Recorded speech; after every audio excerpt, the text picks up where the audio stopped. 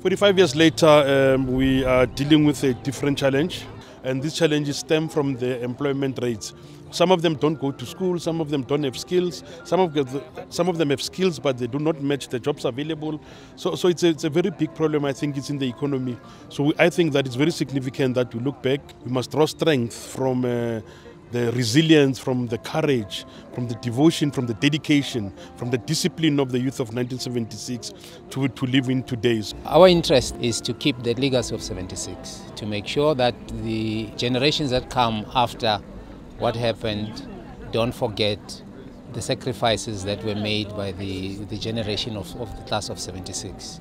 We should also be able to ensure that the people who perished, who sacrificed whatever, that their sacrifice was not in vain.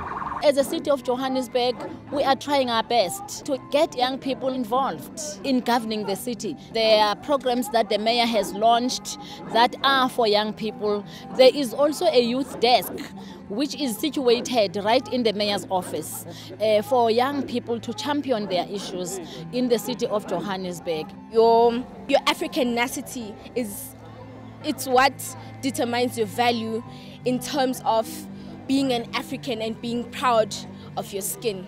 I strongly believe in continuing what our forefathers have left for us and what our ancestors and our democratic leaders such as the 1976 youth have left for us. The issue of youth unemployment and unemployment in general is a very big one at the moment, and I think it's time that governance sort of gave youth a platform where they can come in and sort of voice their concerns and come up with solutions which they think can be used to sort of mitigate the problems which we have at the moment. My contribution to just sort of combating the issue of youth unemployment and the problems which face us as the youth would just be trying very hard to create more entrepreneurial opportunities and educating people more about how entrepreneurial opportunities can be used to contribute to the economy of South Africa. The message to young people that I have is that get involved. Get involved. There's a say that says, so it means how are you going to get it if you are sitting at your own corner? So come out, get involved. Young children must learn because education is the key of any door.